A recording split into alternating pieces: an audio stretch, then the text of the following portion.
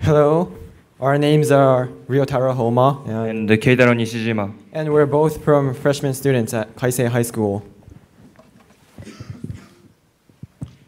Here is the basic outline of our presentation.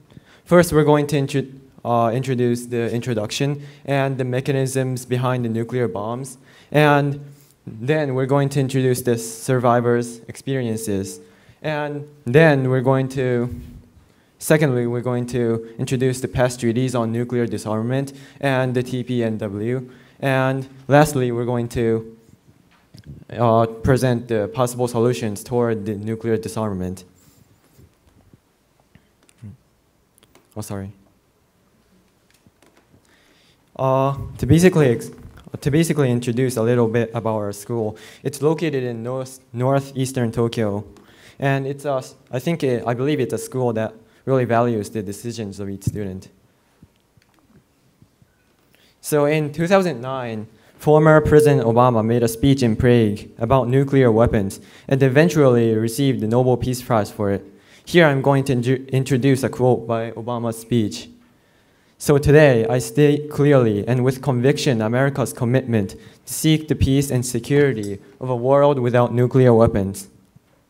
I believe that this is a turning point in nuclear history because the leader of a country that once had the most atomic power in the world now committed to abolish nuclear weapons for a more peaceful society.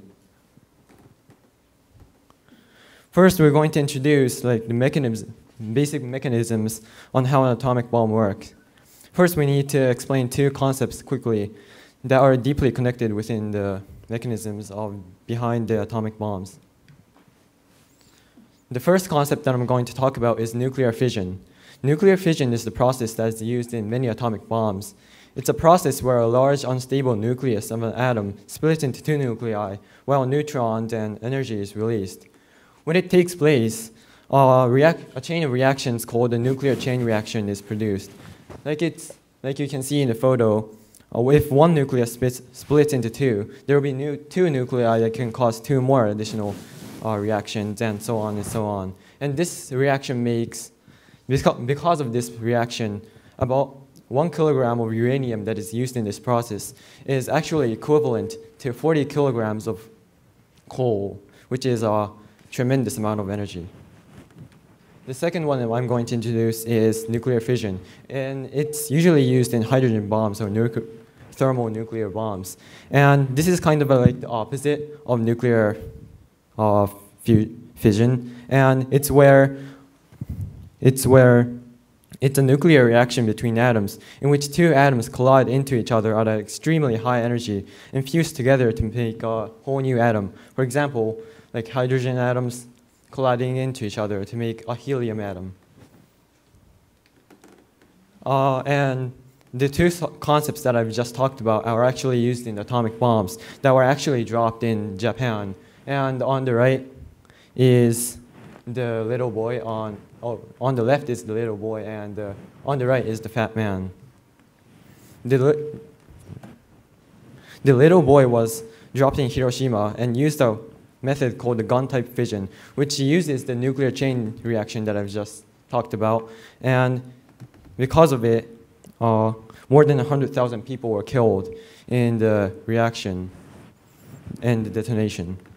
And now I'm going to talk about the fat man. And the method used in the fat man, which is on the right, was dropped in Nagasaki during World War II and used a method called the implosion method, which compresses the fissile materials like uranium at a high rate, successfully reaching a state that will allow the maximum amount of energy released. And about 70,000 people were killed because of the detonation. And here is a famous picture of the aftermath of the bombing. Now I'm going to introduce some of the survivors' personal stories. And this is a quote by Akihiro Takahashi, who is a hibakusha. And I present this because I believe that testimonials are the best way to learn the inhumanity of nuclear weapons. And I'm going to introduce a part of this. The heat was tremendous. For my burning body, the cold water of the river was as precious as the treasure. As you know, we have a proverb about meeting Buddha in hell. My encounter with my relatives at that time was just like that. As one can see from a quote by a person who experienced the droppings of the nuclear bomb, it keenly makes one feel that this was undoubtedly a horrible and traumatic experience. Although Mr. Takahashi delineated his account of the experience, I'm sure that he found it difficult to express his feelings in words. He makes references to religion and also makes a comparison of water to treasure. And here's a graph that shows the possessions of nuclear weapons in each country. As it is clear from the graph, the US and Russia has an overwhelming number of nuclear weapons. And to prevent the spread and to abolish the nuclear weapons, I'm going to introduce some of the numerous treaties that were enacted. The first one that I'm going to introduce is the Non-Proliferation Treaty, also known as the NPT. The treaty seeks to prevent the spread of the use of nuclear weapons. This treaty categorizes countries into two categories, which are the nuclear weapon states and non-nuclear weapon states. The nuclear weapon states is made up of the United States, Russia, China, the United Kingdom, and France, while the NNWS is made up of the rest of the countries in the UN. Although the NWS are obliged to disarm their nuclear weapons, they can continue using those weapons, while states without nuclear weapons are deprived of their right to own nuclear weapons. And this ultimately leads to the problems of the NPT. Clearly, we can see that the Non-Proliferation Treaty has many problems, which are the permanent members of the Security Council, which are the NWS, have the right to own nuclear weapons, while the NNWS don't have the right to own them, and they have to forfeit their nuclear weapons, which makes it unfair. The second treaty that I'm going to talk about is the CTBT, which stands for the Comprehensive Test Ban Treaty. The treaty bans all nuclear explosions everywhere and by everyone. It prohibits the use of nuclear weapons and also prevents countries from developing nuclear weapons. Also, the CTBTO, the organization that promotes the CTBT to be put into force, has set up numerous monitoring stations, like seismic stations and infrasound stations, in order to detect any signs of nuclear explosions. There are major problems that are associated with the Comprehensive Test Ban Treaty, as seen in this graph. It has not been put into force yet. Although 182 countries have signed the treaty, 154 countries have ratified the treaty. In order for the treaty to enter into force, 44 specific countries need to sign the treaty. As seen in this graph, countries like China and the United States are countries that have signed the treaty but have not ratified it yet. India, North Korea, and Pakistan have not even signed the treaty yet, which is a really big problem. These factors make the CTBT unable to put into force yet.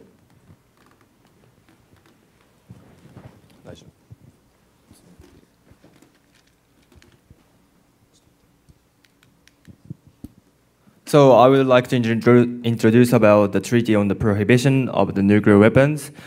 My talk is divided in 7 parts, and on July 7th, 2017, the United Nations headquarters in New York gathered in an assembly and adopted the Treaty on the Prohibition of Nuclear Weapons. This treaty is made up of a preamble and 21 provisions. The purpose of this treaty was to completely abolish the use of nuclear weapons.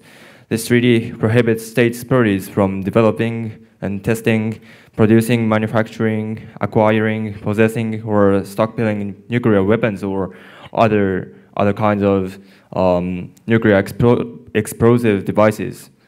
And the signatories are barred from transferring or receiving nuclear weapons and other nuclear explosive devices. Also, this treaty stigmatized the use of the nuclear weapons and the other explosive devices. In the preamble, it reaffirms the concerns of those who experienced the nuclear bombing Hibakusha, and also recognizes the international humanitarian law and the international human rights law.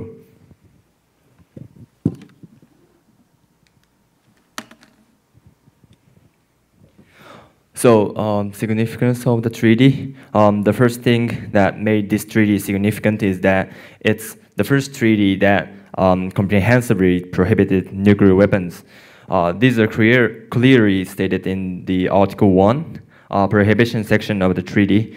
And additionally, the treaty does not require the ratification of the NWS in order for it to be ratified, so that a treaty will be able to enter into the force lawfully. And this was a major problem that CDBD had. Thirdly, and in Article 6, it specifically states that it would give medical and mental support and also rehabilitation to those who were affected by the atomic bombs that were dropped in both Nagasaki and Hiroshima. This is because there would be less of an economic difference between those who were affected and the normal people. The countries that signed the treaty must give support to the hibakusha as stated in the treaty. These are the three significant things about the Treaty of the Prohibition of Nuclear Weapons.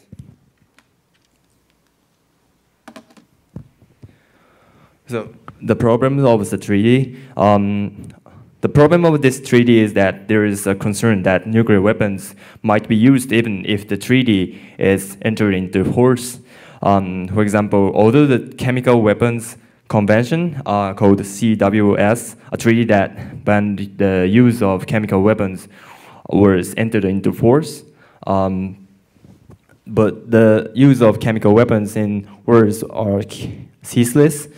To be specific, civilian forces and the regime of Hussein use numerous types of chemical weapons. So some people say that the treaty on the prohibition of nuclear weapons might not be strong enough to stop the use of nuclear weapons, considering the fact that the CWS couldn't stop the use of chemical weapons. And the second problem is that the difference between nuclear power plants and nuclear weapons arise because of the treaty. The fissile material used in the nuclear weapons and the reactors in the nuclear power plants have different concentrations. One of the nuclear weapon states actually approved the treaty. Some might say that progress toward a nuclear weapon-free world can be made without NWS states, but opponents of the treaty states that the treaty is useless without the NWS states because they are the ones who own the nuclear weapons. The possible solution toward nuclear disarmament. To abolish the nuclear weapons completely, we think school education is very important. Specifically, in most Japanese schools don't have a compulsory educational system of nuclear weapons, so Board of Education, the government should cope and need to cope and renew the system of nuclear education. So conclusion, nuclear proliferation is a topic that has been a serious problem worldwide even from before we were born.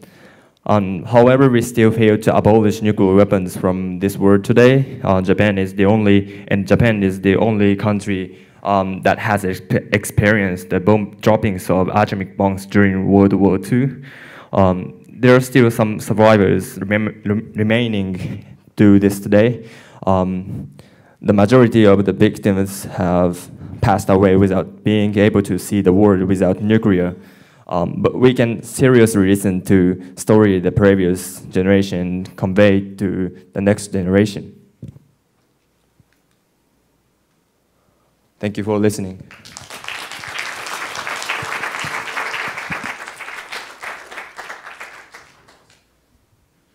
Any questions?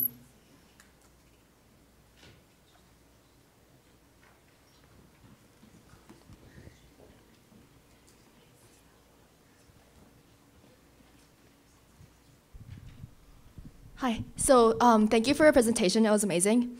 I really liked how you pointed out the role of education, and especially in the Japanese compulsory education system. But my only concern is that for the government to strengthen the education on nuclear weapons, I was just thinking that the point of views that the government imposed might be pretty arbitrary, and the students might not be able to be exposed to different perspectives, and they will be only confined to one point of view. So I was just wondering how the Japanese government or any government in the world could address that. Thank you for the question. For the Japanese government to be able to really tell the really harmful damages of the nuclear weapons, I believe that like education from an unbiased view is really important, and especially in our school and like in Japanese schools, I believe that it should be like really made mandatory to go to the peace parks, and the government should fund it instead of like funding it for like the army. And I think that it should be funded towards youth education. And I myself was really affected by education when I was younger, and I had like many experiences based on these topics, and I was really affected by them. And like in our school, like we do education on like from the Japanese side and the American side. And recently we actually read an interview with Paul Tibbets, who dropped the atomic bomb on Hiroshima, and that was from the American side of the view. And like I think it's really important for like Japanese education to have like points of view from the Japanese side and the American side, so that they can like they can like have not bias, but like points of views from both in order to form their own opinions. Not like, I think it's really almost impossible to give education from a neutral side of view, because like every teacher has a bias. Like it might not be extreme, but I'm pretty sure they have bias. So like it's really important for like the Japanese government to give like options to each student on which side they would choose. That was a great answer. Thank you.